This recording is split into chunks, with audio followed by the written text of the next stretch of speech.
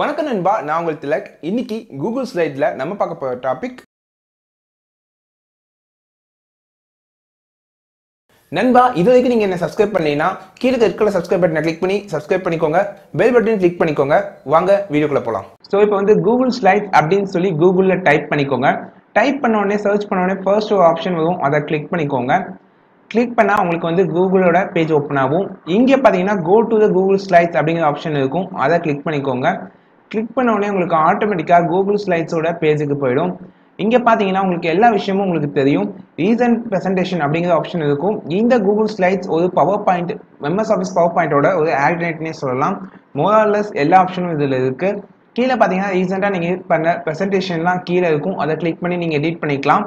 அதுக்கப்புறம் மேலே start new presentation அப்படிங்கிறது இருக்கும். அங்கே பிளாங்க் அப்படின்னு ஒரு ஆப்ஷன் இருக்கும், அதை கிளிக் பண்ணி நீங்கள் புதுசாக ப்ரெசன்டேஷன் ஓப்பன் பண்ணி நீங்கள் எடிட் பண்ணிக்கலாம். இங்கே பார்த்தீங்கன்னா உங்களுக்கு நிறைய ஒரு ப்ரெசன்டேஷன்ஸ் கொடுத்துருப்பாங்க. இதுதான் வந்து டெம்ப்ளேட்ஸ் அப்படின்னு சொல்லுவோம்.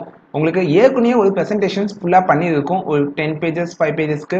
நீங்கள் ஜஸ்ட் கிளிக் பண்ணி அதை எடிட் பண்ணிக்கலாம். உங்களுக்கு பர்சனல், அதுக்கப்புறம் பார்த்தீங்கன்னா ஒர்க், எஜுகேஷன் அப்படின்னு கேட்டகரைஸ் பண்ணி கொடுத்துருப்பாங்க. இதே நீங்கள் ஆஃபீஸில் அனாலிசிஸ் காமிக்கிறதா இருந்தால் இதுவே ஒரு அனாலிசிஸான ஒரு டெம்ப்ளேட் செலக்ட் பண்ணி நீங்கள் எடிட் பண்ணிக்கலாம்.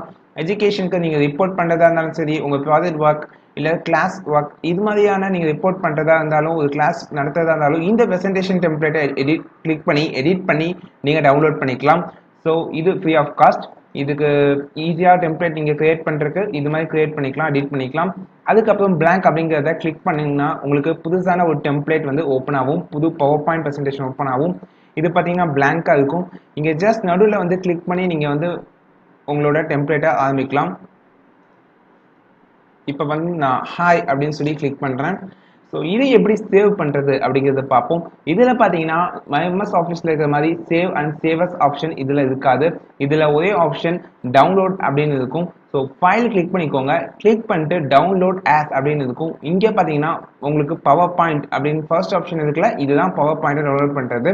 நீங்கள் சேவ் பண்ண முடியாது, டவுன்லோட் பண்ணிக்கலாம். முழுக்க இது ஆன்லைனில் ஒர்க் ஆகிறதுனால உங்களோட ஃபைல்ஸ் எல்லாமே குரோம்லேயே சேவ் ஆகிடும். நீங்கள் வந்து எப்போ வேணால் எங்கே வேணால் டவுன்லோட் பண்ணிக்கலாம். ஈவன் மொபைலில் கூட டவுன்லோட் பண்ணிக்கலாம். உங்களோட மெயில் ஐடி இந்த ஓரத்தில் இருக்கும், அதை வச்சு தான் இந்த கூகுள் ஸ்லைட்ஸ் ஒர்க் ஆகுது. அதுக்கப்புறம் நீங்கள் ரிட்டர்ன் பேஜுக்கு போகணுன்னா ஸ்லைட்ஸ் ஹோம் அப்படின்னு இங்கே ஆப்ஷன் இருக்குல்ல, அந்த கார்னரில் அதை கிளிக் பண்ணிக்கோங்க. கிளிக் பண்ணால் உடனே உங்களுக்கு உங்களோட ஹோமுக்கு போயிடும். இதெல்லாமே உங்கள் கூகுள் டிரைவில் சேவாக இருக்கும். நீங்கள் எப்போ வேணால் டவுன்லோட் பண்ணிக்கலாம், எப்போ வேணால் எடிட் பண்ணிக்கலாம் இன் ஆன்லைன். நண்பா, இன்னைக்கு பார்த்த டாபிக் உங்களுக்கு ரொம்ப யூஸ்ஃபுல்லாக இருக்குன்னு நினச்சிங்கன்னா மறக்காம கீழே ரெட் கலர் சப்ஸ்கிரைப் பட்டனை கிளிக் பண்ணி இந்த சேனலை சப்ஸ்கிரைப் பண்ணிக்கோங்க. இது டெக் தமிழ் டாட்ஸ், கொஞ்சம் தமிழில் சில டெக் பற்றி.